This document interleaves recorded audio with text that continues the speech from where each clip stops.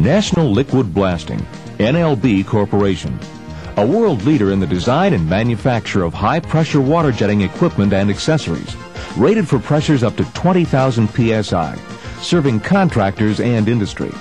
Along with a tradition of producing specialized automated industrial systems, NLB has led the water jetting industry by advancing the state-of-the-art for water blasting contractors.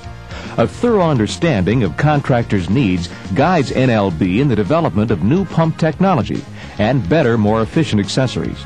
And NLB's applications knowledge benefits new contractors just getting started by giving them the benefit of years of experience in helping contractors succeed. Years ago, before modern advancements in high-pressure water jetting technology, cutting a railroad tie was one of the most awesome displays of water power. While this is still an impressive sight, today with technology advancements in areas such as pump design and nozzle quality, we are now able to cut concrete and steel with high-pressure water jets. This has led to the development of highly specialized systems, like the NLB Concrete Buster for hydro-demolition of concrete on bridges, highways, and parking structures. Before exploring the numerous applications for high-pressure water blast contractors, it first is important to review the components on a standard water blasting unit, the operator's safety gear, and correct startup procedure. The typical NLB contractor water blast unit is mounted on a heavy-duty DOT-approved trailer with running lights and brakes. As standard equipment, unit features include diesel engine power, V-belt drive, water suction tank, and the NLB high-pressure pump. The heart of the water blast system is the high-pressure pump. NLB triplex 3-plunger and quintuplex 5-plunger pumps are built to meet the rugged demands of 24-hour-a-day operation. The 3-piece fluid cylinder design offers speed and simplicity in maintenance procedures. Other system features include an oil-filled pressure gauge with snubber. The snubber absorbs hydraulic shocks, allows more accurate pressure readings, and gives longer operating life to the gauge. The automatic lubricator force feeds oil to the plunger, packing, and stuffing box area of the pump. The discharge piping includes the high-pressure discharge connection, the safety rupture disc, designed to relieve 100% of operating pressure, and the pressure relief bypass valve. This valve is used for setting operating pressure and bypassing unused water flow.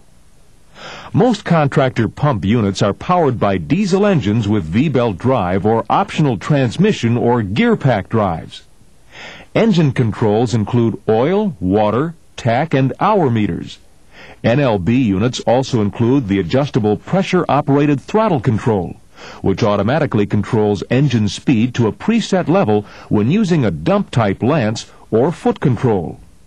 For any water blast operation, complete operator safety gear is strongly recommended, including high-waisted rubber pants and aluminum foot guards over steel-toed rubber boots. This protects the toes and instep from the water jet and flying debris. A high-neck rubber jacket covers the operator's upper body and arms. The rubber suit helps keep the operator dry as well as protected from debris. Operators should also wear goggles or approved safety glasses under a hard hat with a full face covering shield. Rubber gloves complete the operator's protective suit. Additionally, hearing protection is also required. Either the earmuff style or foam earplugs are sufficient protection. In the startup of a high-pressure water blast unit, the same procedures should be followed before each operation. First, the pump operator should inspect and clean the filter on the water inlet side of the suction tank. The filter and bowl should be removed. The screen inspected for damage, rinsed if necessary, and replaced. Dirty water is the worst enemy to a high-pressure pump.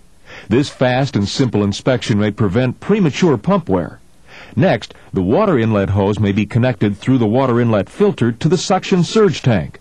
This tank, with an automatic float control valve, provides an ideal water suction condition for the high-pressure pump. Once the filter is inspected and the inlet water line connected, the engine may be started. After the engine is up to idle speed, the pump operator should engage the power takeoff long enough to flush out the discharge piping to remove any small foreign particles. Now, the high-pressure hose may be connected to the quick coupler on the discharge piping on the pump.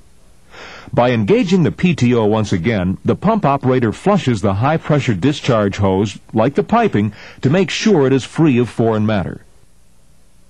Next, with all lines connected and flushed, the high-pressure cleaning lance or other accessory may be coupled to the high-pressure discharge hose coming off the pump. Now that the system is set up and ready, the pump operator can set operating pressure. First, the PTO is engaged, putting the engine in gear. Next, the throttle control is adjusted to set the desired engine speed and the locking nut tightened. Once done, the engine speed will always return to this level when coming out of an idle or dump mode. Next, the adjusting nut on the bypass relief valve is turned clockwise to set the desired operating pressure as indicated on the pressure gauge. Once pressure is set, the locking nut is tightened to hold the setting. The bypass relief valve should always be reset when nozzle size is changed, as the valve is also used to bypass water flow in the system. Now the system is checked out, the pressure is set, and the high-pressure lance is ready to go to work. For applications where more than one operator is desired, the NLB MGV 850 multi-gun valve allows 2, 3, or 4 lances to work simultaneously from the same pumping unit. Multiple operators offer greater efficiency, productivity, and profitability for water blast contractors. The number and diversity of water jetting applications for contractors are virtually limitless. Applications span all industries, and of critical importance in a changing economy, water jetting can save a plant hundreds of thousands of dollars in maintenance costs, eliminating chemical cleaning and many hazardous waste removal problems.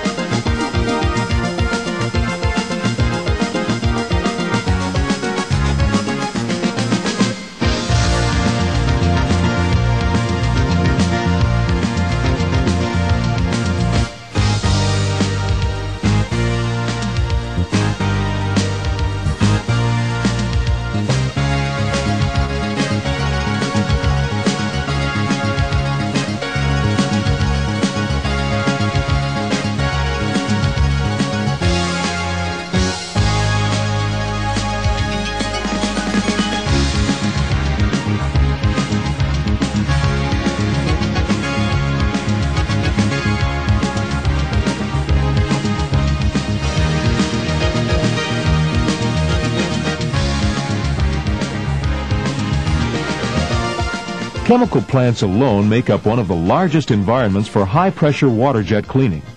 Vessels like this, used in the production of various products, become fouled or blocked internally and externally, requiring high-pressure cleaning for fast turnaround to minimize plant downtime. Exterior cleaning is made easy with the patented NLB spin nozzle self-rotating lance head. The spin nozzle high-speed rotation combined with 10 gallons per minute at 10,000 psi creates a powerful impact force on the cleaning surface. Product buildup is quickly blasted away. Heat exchangers in chemical, refining, and other processing plants are just one of many common cleaning applications for high-pressure water. Before cleaning the individual tube interiors, the face of the tube bundle is blasted clean. The NLB spin nozzle makes quick work of removing product buildup from the end of the heat exchanger. 10,000 psi is usually enough pressure, but occasionally as much as 20,000 psi is required for removal of particularly tenacious materials. Heat exchanger tube interiors, the tube IDs, are cleaned using a rigid lance and special tube cleaning nozzle. The nozzle has a forward orifice and multiple orifices at 45 and 90-degree angles to backflush product buildup. Nozzles are custom drilled for various pressure and volume combinations. The operator guides the lance through the tube until the nozzle exits the other end.